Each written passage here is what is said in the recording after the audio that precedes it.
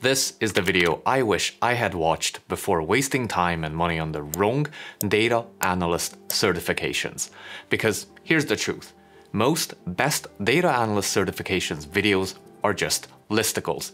You get a long list of badges and logos and still have no idea which one actually fits you and your career goals. In 2026, there are more data certifications than ever from Google, Microsoft, IBM, DataCamp, Coursera, university branded programs, you name it. Some of them can absolutely help you land a job faster, and some of them, well, maybe not. So, in this video, instead of throwing 20 random certificates at you, I want to walk you through a simple 5-step framework to pick the right certification for your situation and then show you a few concrete examples that match each path. I'll leave a link for every resource I'll mention in this video in the description below to make it easy for you to check things out. So, step number 1, be clear with your goal. Before you think about platforms or brand names, you need to answer a simple question. What is the main outcome you want in the next 6 to 12 months? For most people watching this, it will usually be one of these. You want your first data job as a junior entry-level analyst. You want to switch lanes. For example, from operations, finance, marketing, or engineering into analytics. You already work with data and want a promotion or pay rise. Your goal matters because the same certification can be great for one person and almost useless for another. For example, if you are brand new and need to prove you can do the basics end to end, a broad beginner-friendly certificate with projects is perfect. The Google Data Analytics certificate on Coursera is a basic certificate like this. You can see from the number of people enrolled that this certificate is clearly an introductory one for the masses. If you're already an analyst, another Foundations of Data credential will just repeat what you already know and won't move the needle on your resume. So, write down your main goal in one line. Get first junior data analyst role by September. Or move from reporting analyst to data analyst. This one sentence will filter out a lot of noise later. Step 2. Understand the 3 types of certifications. It helps to understand that not all certifications play the same role. In 2026, most data certificates fall into one of 3 buckets. Number 1, brand recognition certificates. These are big names like Google, Microsoft, IBM, Amazon, etc. They are great for getting past HR filters, showing you understand general analytics workflows, giving you a structured path when you are starting out. They are not enough on their own. You still need projects and real-life skills on top of the badge. Number 2, tool-specific certificates. Things like Power BI, Tableau, SQL, Excel, or cloud-specific certifications, Azure, AWS, or GCP. These work best if you already know roughly which stack you want to work in. Job descriptions in your target market consistently mention that tool.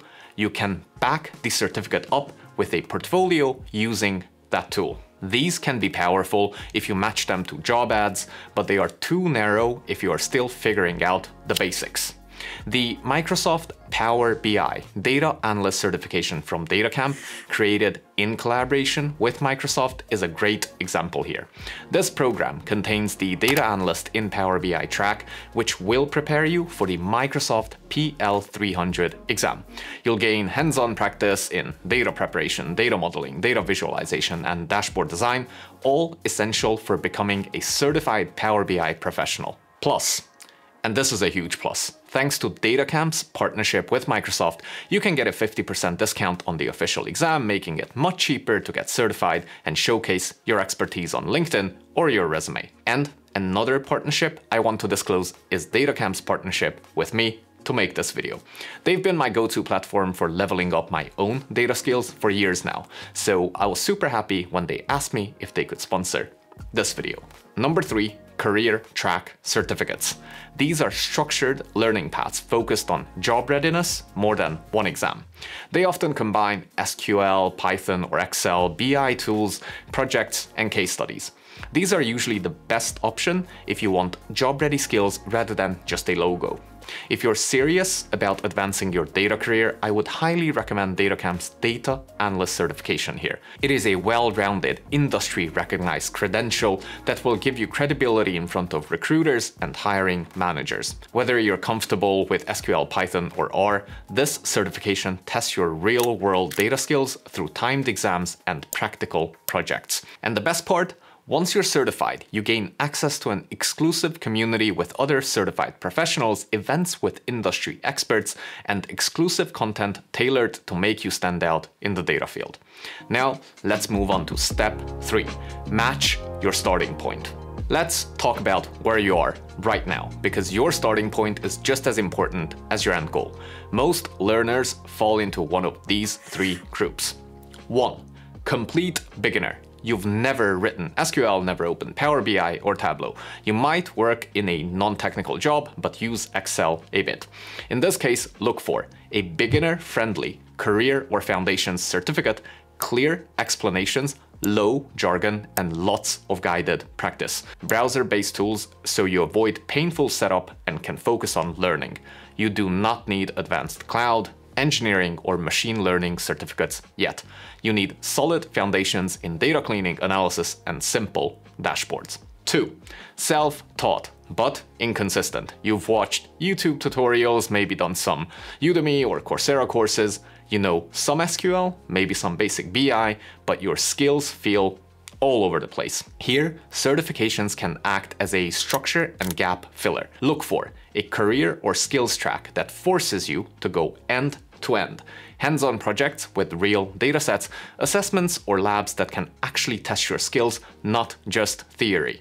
The goal for you is to turn scattered skills into a clean and confident story. 3. Already working with data. You might be a reporting analyst, finance analyst, operations specialist, or engineer who already works with data. You want to move towards more advanced analytics or a better paid role. For you, intro certificates will be boring and low value. Instead, aim for tool-specific or cloud certificates that align with your team stack, more advanced tracks, SQL plus Python, analytics engineering, data modeling, and credentials that show I can own more complex analysis and automation. Think of certifications here as leverage for a promotion or a job change, not basic education. And step 4. Use job ads as your roadmap. One of the most underrated ways to choose the right certification is to let job descriptions do the work for you.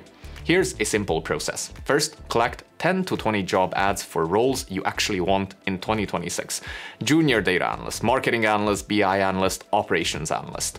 Then highlight tools like SQL, Tableau, Power BI, etc. Skills like A/B testing, dashboards, stakeholder communication, ETL reporting, so on and so forth, and any specific certifications they mention by name. Then count how often each tool or skill appears. This gives you a personal skills heat map. Then ask, which certification will help me tick as many of these boxes as possible fast? Does it cover the tools and workflows I keep seeing? Does it include projects I can show in a portfolio that matches these ads? If a certification looks glossy but barely overlaps with real job postings, it is probably not the right one for you. I used a very similar approach to identify the most crucial real-life skills to teach in my data analysis lab community as I scraped thousands of LinkedIn job postings to ensure that members only learn through projects that teach the most bang-for-buck data analysis skills using the most in-demand tools. If you want to check out or maybe even join Data Analysis Lab, don't forget to check out the link in the description below. And step 5. Turn the certification into a portfolio. A certification by itself is not magic. What gets you hired faster is how you use it. For every module or course you complete, ask yourself this: can I turn this into a standalone project on my portfolio? Can I recreate a similar analysis using a public dataset that matches my target industry? Can I write a short case study explaining the problem, the data, the steps, and the insights? For example, if your certification includes a sales dashboard, rebuild it with a public retail dataset and publish it in your portfolio.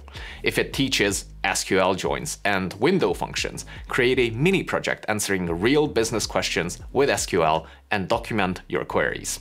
This is how you transform "I have a certificate" into "I can already do the kind of work you expect from a junior analyst." So, to recap the mindset for choosing the best data analyst certification to find a job fast in 2026. Start with your goal, not the logo. Understand what type of certification you actually need. Know your starting point and pick a level that stretches you, not one that overwhelms or bores you. Use job postings as your roadmap so every course and certificate maps back to real demand. Convert everything you learn into a portfolio and clear stories you can tell in interviews. If you'd like me to break down specific certifications and even rank them by how fast I think they can get you job ready, let me know in the comments below and I can do a follow-up video going into actual names and options. If you found this helpful, feel free to like and subscribe for more content like this, and check the links in the description below for all of the resources I mentioned earlier. Thank you so much for watching, and I shall see you in the next one.